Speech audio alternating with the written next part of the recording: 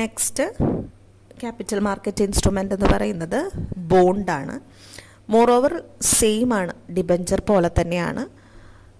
ഒരു negotiable certificate evidencing ഇൻഡെപ്റ്റ്നെസ്, അത് കടം വാങ്ങിച്ചു എന്നതിൻ്റെ ഒരു രേഖാചിത്രം അല്ലെങ്കിൽ ഒരു കടപ്പത്രം, അതാണ് ബോണ്ട് എന്ന് പറഞ്ഞാൽ. ആക്ച്വലി അത് തന്നെയാണ് ഡിബഞ്ചർ എന്ന് പറഞ്ഞാലും. പക്ഷെ ദ ഡിഫറൻസ് എന്ന് പറഞ്ഞു കഴിഞ്ഞാൽ ഗവൺമെൻറ് ഇഷ്യൂ ചെയ്യുന്ന ഡിബഞ്ചേഴ്സിനെ നമ്മൾ ബോണ്ട് എന്ന് പറയും. കമ്പനീസ്, മൾട്ടിനാഷണൽ കമ്പനീസ് ഫണ്ട് റൈസിങ്ങിന് വേണ്ടി ഇഷ്യൂ ചെയ്യുന്നതിനെ നമ്മൾ ഡിബഞ്ചർ എന്നും, ഗവൺമെൻറ് പബ്ലിക് സെക്ടർ അണ്ടർടേക്കിങ്ങിന് വേണ്ടി ഗവൺമെൻറ് ഇഷ്യൂ ചെയ്യുന്ന ഡിബഞ്ചറിനെ നമ്മൾ ബോണ്ട് എന്നും പറയും. സോ ആക്ച്വലി ഇതൊരു ലോങ് ടേം കോൺട്രാക്റ്റ് ആണ്. ഗവൺമെൻറ് അല്ലെങ്കിൽ ഒരു പബ്ലിക് സെക്ടർ അണ്ടർടേക്കിങ്ങിന് വേണ്ടി ആയിരിക്കുമല്ലോ. സോ അത് ആർക്കാണോ ബോണ്ട് ഓൺ ചെയ്യണേ, bond ഓണേഴ്സിന് promises to pay series of interest, ഒരു എത്ര നിശ്ചിതമായൊരു കാലം ഉണ്ടെങ്കിൽ ആ കാലത്തേക്ക് ഒരു സീരീസ് ഓഫ് ഇൻട്രസ്റ്റ്, പലിശ കൊടുക്കാമെന്ന് പ്രോമിസ് ചെയ്യാണ്. അതിനെ നമ്മൾ കൂപ്പൺ പേയ്മെൻറ്റ്സ് എന്ന് പറയും. പലിശയാണ് കൊടുക്കുന്നതെങ്കിലും കൂപ്പൺ പേയ്മെൻറ്റ്സ് എന്നാണ് പറയുക. Until the bond മെച്യൂവേഴ്സ്, bond mature ചെയ്യുന്നത് വരെ. അപ്പോൾ ഈ coupon payment either annually or semi annually ആണ്. മെച്യൂരിറ്റി ആയി കഴിയുമ്പോൾ, ഇപ്പോൾ 10 ഇയേഴ്സിനാണ് ബോണ്ടെങ്കിൽ after completion of the 10 years ആ ടോട്ടൽ എമൗണ്ട് നമ്മൾ കൊടുത്ത സ്പെസിഫൈഡ് സമ്മ് കംപ്ലീറ്റ് റീപേ ചെയ്യും. അതിനെ നമ്മൾ പാർ വാല്യൂ അല്ലെങ്കിൽ ഫേസ് വാല്യൂ അല്ലെങ്കിൽ nominal value of the bond എന്ന് പറയും. When compared to debenture, bond കുറച്ചും കൂടി റിസ്ക് കുറവാണ്. കാരണം ഗവൺമെൻറ് ആണ് ഇഷ്യൂ ചെയ്യുന്നത് എന്നുള്ളതുകൊണ്ട് ആ സേഫ്റ്റി സെക്യൂരിറ്റി ആസ്പെക്റ്റ് കുറച്ചും കൂടി കൂടുതലാണ്. അപ്പോൾ bonds, general idea about bond. ഇനി നെക്സ്റ്റ് ടൈപ്സ് ഓഫ് ബോണ്ട്സ് ആണ്. നമുക്ക് ഡിഫറെൻറ്റ് ടൈപ്സ് ഓഫ് ബോണ്ട്സ് ഉണ്ട്. അതിൽ വരുന്നത് zero coupon bond, deep discount bonds, convertible bonds, public sector undertaking bonds അല്ലെങ്കിൽ PSU bonds, bonds public sector undertaking bonds അല്ലെങ്കിൽ PSU bonds, bonds of public financial institution PFIs. അപ്പം ഇങ്ങനെയാണ് പലതരത്തിലുള്ള bonds വരുന്നത്. അപ്പം അതിൽ നമുക്ക് ഓരോന്നായിട്ട് നോക്കാം. So first zero coupon bond. ഇപ്പോൾ ഒരു what do you mean by A zero coupon bond എന്നാണ്. A bond which is issued at A discount and repaid at A face value. ഡിസ്കൗണ്ടിൽ നമ്മൾ വാങ്ങിച്ചിട്ട് മെച്യൂരിറ്റിയുടെ പീരീഡ് കഴിയുമ്പോൾ അതിൻ്റെ ശരിക്കുള്ള ഒറിജിനൽ വാല്യൂവിൽ തിരിച്ചു കിട്ടുന്ന ഒരു ബോണ്ടിനെയാണ് നമ്മൾ സീറോ കൂപ്പൺ ബോണ്ട് എന്ന് പറയുക. അപ്പം ഇവിടെ ഇൻട്രസ്റ്റ് ഫിക്സഡ് ആയിട്ട് എല്ലാ ആനുവലി ഒന്നും കിട്ടില്ല. ഈ ഒരു ഡിഫറൻസ്, ഡിസ്കൗണ്ടിൽ വാങ്ങിച്ചിട്ട് ഒറിജിനൽ വാല്യൂവിൽ ഒറിജിനൽ എമൗണ്ട് നമുക്ക് കിട്ടുന്നു എന്നുള്ള ഡിഫറൻസ് ആണ് നമ്മുടെ ലാഭം. ഇപ്പോൾ ഒരു എക്സാമ്പിൾ പറയുമ്പോൾ ക്ലിയർ ആവും. ഇപ്പോൾ ഒരു XYZ എന്ന് പറഞ്ഞൊരു കമ്പനി, അവരുടെ ഒരു സീറോ കൂപ്പൺ ബോണ്ട് അവർ ഇഷ്യൂ ചെയ്യാണ്. അതിൻ്റെ ഫേസ് വാല്യൂ നമ്മൾ പർച്ചേസ് ചെയ്യുമ്പോൾ ആ നോമിനൽ വാല്യൂ ₹1000 ആണ്.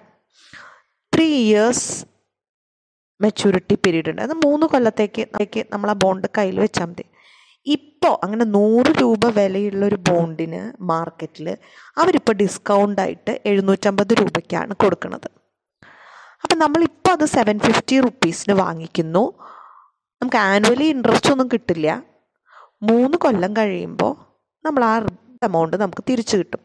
പ്രിൻസിപ്പൽ എമൗണ്ട് തിരിച്ചു കിട്ടുമ്പോൾ അത് 750 അല്ല, ഇതിൻ്റെ ശരിക്കുള്ള വാല്യൂ 1000 ആണ്. സോ നമുക്ക് 1000 രൂപയാണ് തിരിച്ചു കിട്ടുക.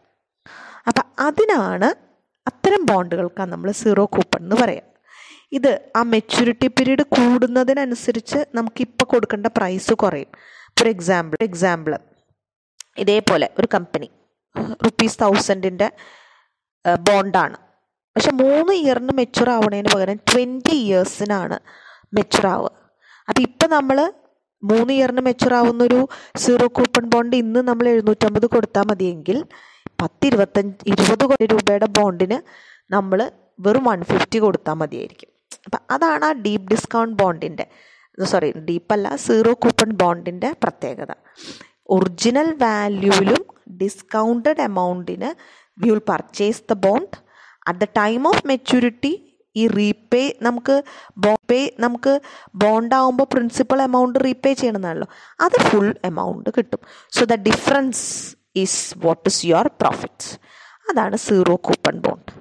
ഓക്കെ, ഇനി അടുത്തത് deep discount ബോണ്ടാണ്. Deep discount bond എന്ന് പറഞ്ഞാൽ ശരിക്ക് സീറോ തന്നെയാണ്. നമ്മൾ ഒരു ഫേസ് വാല്യൂവിലും കുറഞ്ഞ ഡിസ്കൗണ്ടഡ് വാല്യൂവിൽ ഒരു ബോണ്ട് വാങ്ങിക്കുന്നു.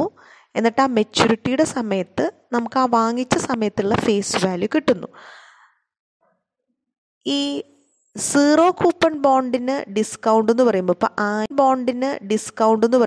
1000 രൂപയാണെങ്കിൽ 750, അത്രയൊക്കെ ഒരു ഡിഫറൻസിലേ നമുക്ക് കിട്ടുള്ളൂ.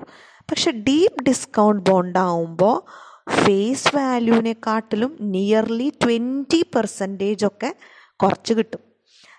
അപ്പോൾ അത് വല്ലാത്തൊരു ലാഭമായിട്ടാണ് നമുക്ക് പറയുകയാണെങ്കിൽ IDBI അവർ ഡീപ്പ് ഡിസ്കൗണ്ട് ബോണ്ട് 1,00,000 രൂപയുടെ ഡീപ്പ് ഡിസ്കൗണ്ട് ബോണ്ട്, അത് ഫേസ് വാല്യൂ 1 lakh ആണ്.